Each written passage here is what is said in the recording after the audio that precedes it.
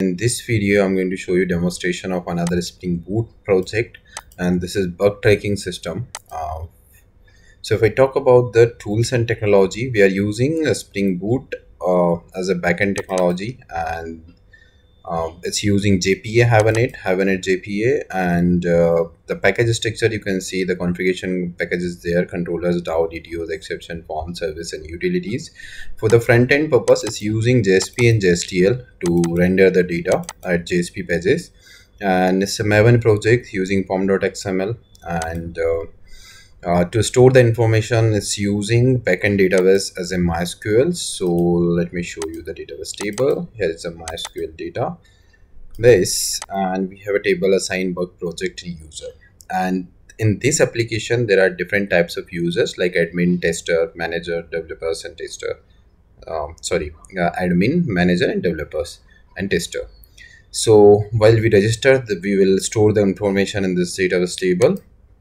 So first thing, if you want the source code and the configuration, you can connect us over the WhatsApp and Skype. So our team will be help you to set up the project at your machine, and after configuration you need to follow this demo in order to execute or run the application. The very first step, you have to run the Eclipse. The next step, you have to run your MySQL. Make sure your MySQL is running in the backend.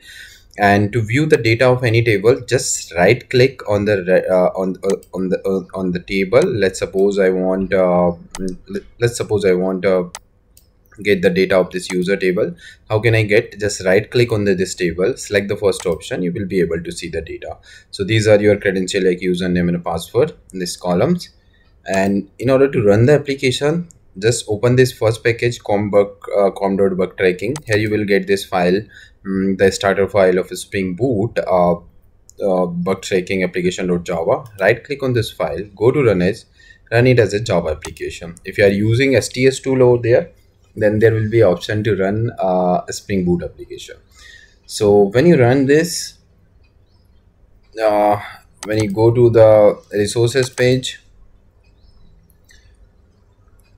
you will find one application.properties file. Here we have created one dummy URL. So just copy this URL and open it on your browser.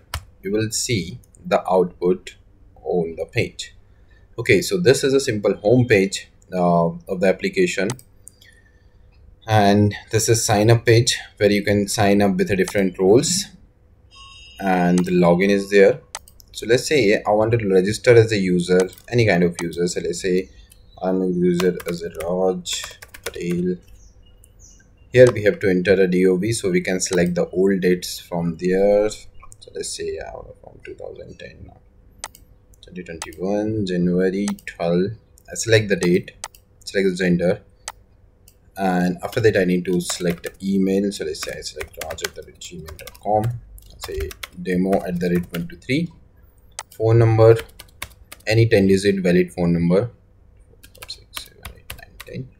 Select the role. So while we're registering, we have to select the role here, like I'm a tester, manager, or developer. Let's say I'm going to register as a tester. Click on add. Registration successfully. The information is updated into the database, but you will see while you refresh this table, so you will see the new record is there as a tester. Now while you log in into the application, let's log in first and an admin, then we'll log in with the other user and see what other user can do over there. So I just enter the username and this password. I can show you the password. You just check the database table, you will be easily find. So multiple sections models are there for an admin user, so admin can access and perform the operation. So for a user, like admin can also add other users, and admin can check the list of the users. If admin wants to edit any records, admin can do. Let's suppose I want to edit the record of this user and I want to change the number. So let's say I edit 777. I just updated it. I go to into the list. You will see the record is updated now. Okay, also you can search any user by first name. So let's say I want to search this Joel, and the data is filtered. When I click on the reset, it's back to this original. And let's say I want to delete this tester, so I can delete it. So the user is deleted successfully. Now for admin or manager, we have an option here to add the projects. Okay, let's say some new project is going to start in the company, and let's say XYZ blog. This is the project name, and this is a blog website. We can add the description. We can click add. So now this project is added, and now it will display into the list right here. But there are links, so when you click on this link, you will see what are the related bugs for this project. But still, this is a new project, so there is no record, so it's showing nothing over there. But if you see on the other project, if there is a record, let me show you somewhere. Okay, let's say this project, the second project, has some bugs, so it will available here with the status in development and done. Other thing, an important module of the application is also under the product list. What we can do, we can edit any product, any project if we want, or we can delete any project by clicking on this delete button. Okay, for a add bug, let's say I want to add the bug. Admin can also do this, but other users also can do this. Let's say first thing, we have to select the project. So let's say this is recently added project pass. So in this, I'm going to add a bug for this project. So let's say title is not correct. Description step 2. So I'm going to add the description like navigate to home page and observe the title.